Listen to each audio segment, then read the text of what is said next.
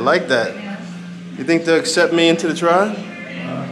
Hey everyone, I just read a book called 1491 that got me fascinated in Native culture. I decided to stop in upstate New York at the Iroquois Indian Museum. I got to speak to a historian about Native culture, and you're likely to see more content about Native Americans in the future. The audio quality is not great. I need microphones, but bear with me. I hope you enjoy.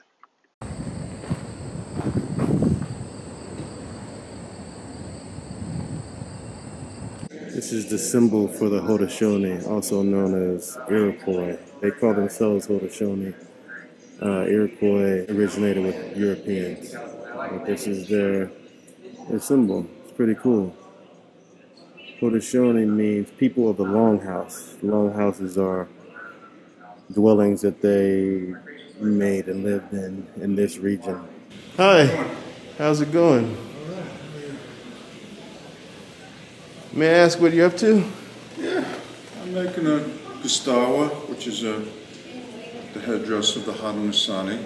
This is one I made from turkey feathers with a wood frame. Now, is this headdress used for a particular thing, war, ceremonial? Yeah. You know, when we have the Haudenosaunee dances here, they wear their headdresses. When the Five Nations joined together, they agreed not to fight each other, and they would greet each other by saying, Skennen'kó. Skennen'kó. Skennen'kó, which means, do you follow the great peace? All right? So that way they would know, you know, so they knew each, you know, not to fight. You know, today, like if I saw you said Skennen'kó, it just means I wish you great peace. They look really cool. Yeah. That's awesome. Want to try it on? Sure, yeah. You can try on mine. All right. Just put this down for a second. This is the front. Right here. Your head's about the size of mine. There you go. All right. Let's see what I look like here. Like that. You think they'll accept me into the tribe? If I come with this on? I don't know about that. Well, that's pretty cool. I've been volunteering here 3 years and nobody's adopted me yet. No? Alright, just a dream of ours then. That's so interesting. Thank you for letting me put this on. That's really cool. You're welcome. Wow. Okay. Are you an archaeologist or what? Historian. Historian. Yeah, I have a PhD. I'm sorry? I have a PhD. Cool.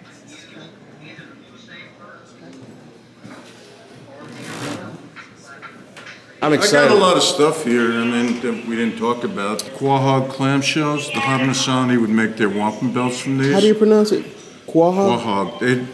They couldn't get these in their territory. They'd have to trade with tribes that lived along the ocean. That's a beaver pelt.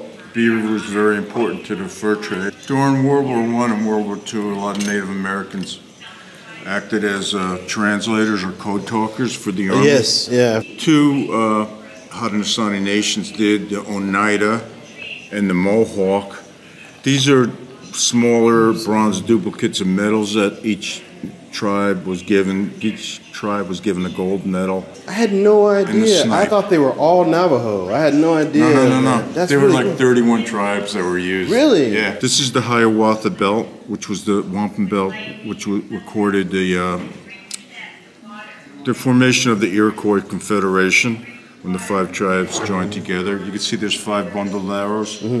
Gustoweh, the peacemaker, he went around to each tribe with 1 arrow, and he said, see how 1 arrow is like one nation? It can be broken if we bundle 5 arrows together like that.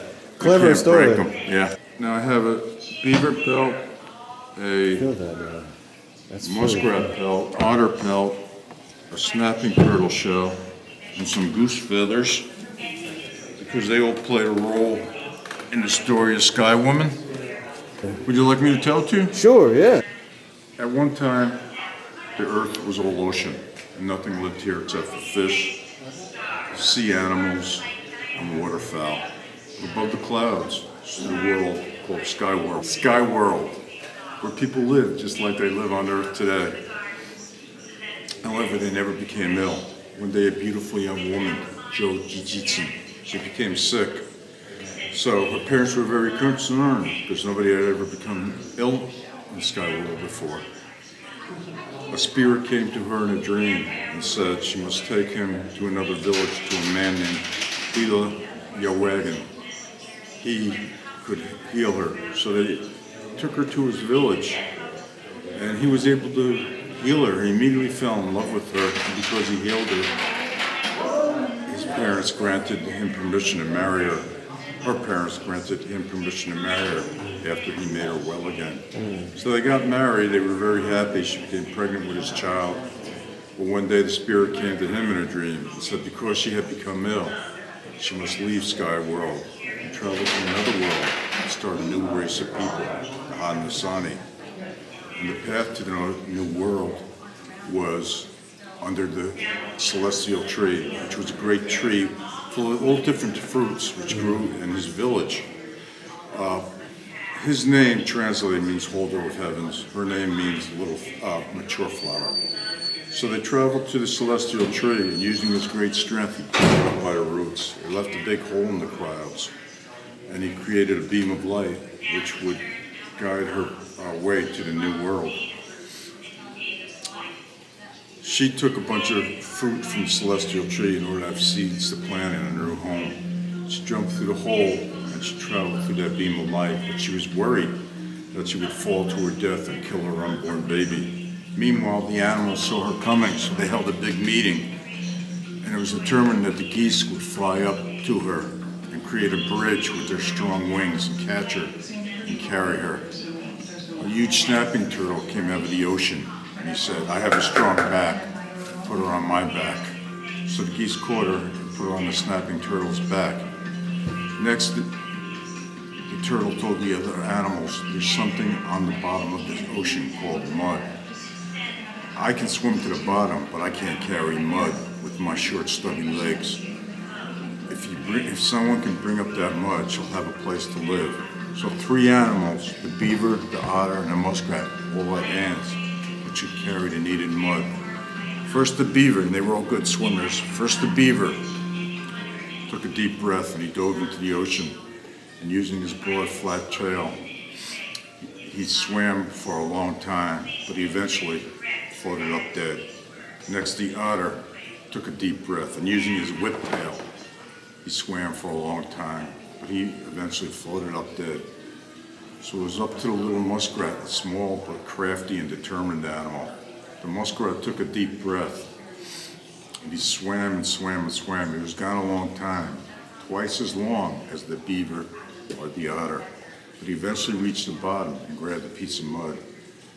And he swam to the top, and he emerged from the water, and he slapped it on the turtle's back just like this. And he created the Finger Lakes. And then the Sky Woman started dancing and singing counterclockwise around that little piece of mud. And to this day, all the dances of the Haudenosaunee are counterclockwise. Wow. And that little piece of mud expanded and expanded in North America. And to this day, the Haudenosaunee believe they live on Turtle Island.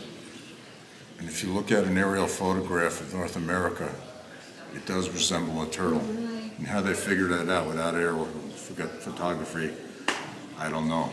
Wow. That's now the turtle's back has 13 sections, and the Iroquois, or the Haudenosaunee, based their calendar on those 13 sections. There's 13 moons in a year. There's 28 smaller sections around the turtle's back. So there's 28 days in a moon, I guess, roughly 28 days in a moon, and each moon has a different category during the year. There's planting moons, harvest moons, resting moons, hunting moons, etc., etc. wow.